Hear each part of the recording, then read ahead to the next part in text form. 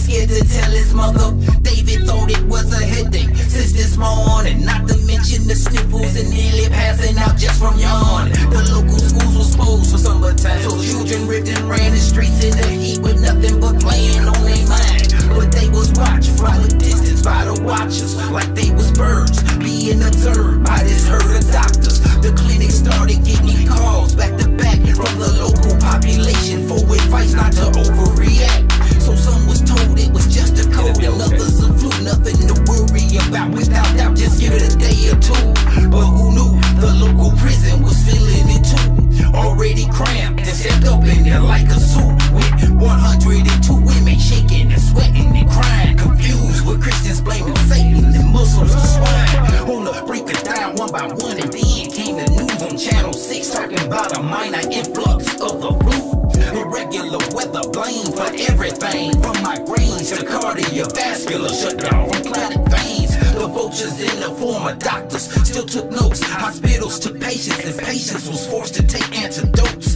The hospitals are wrecked with nurses scared to check blood. Something's in effect so deep the doctors didn't even know what it was. The main words was don't panic, but who heard? His families ran frantic trying to say they own from unknown damage. A few brothers on death row suffered fatalities, already outcasted, so they death was like a normality. Signs of design wasn't hard to find in reality. Statistically speaking, only black folks suffered from casualties. Statistics peaked, and that was only over the weekend. The death consistently reached to touch whoever the watchers were seeking. Tina passed and had a funeral on Monday, so strange and unexplained, cause she just had died Sunday. The whole little town was going down like a ship in a panic, like the Titanic without a PFD to grip.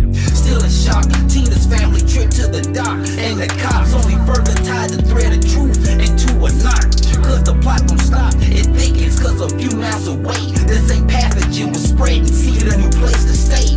David Higgins found DOA in his bedroom from a hemorrhage so massive they thought he suffered from a head wound. A med room in a secluded building kept the facts and provided coverage to the families on why they had to act so fast to contain a virus they claim sprang up from this community with no shots for immunity. So to end the lunacy, the CDC set a basis and administered shots and passed out pills to help curb the cases.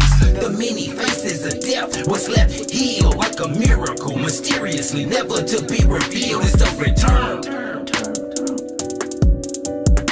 And this time it's even worse than Tuskegee. It's the return. They still using our people for their human guineas. It's the return. And they're back.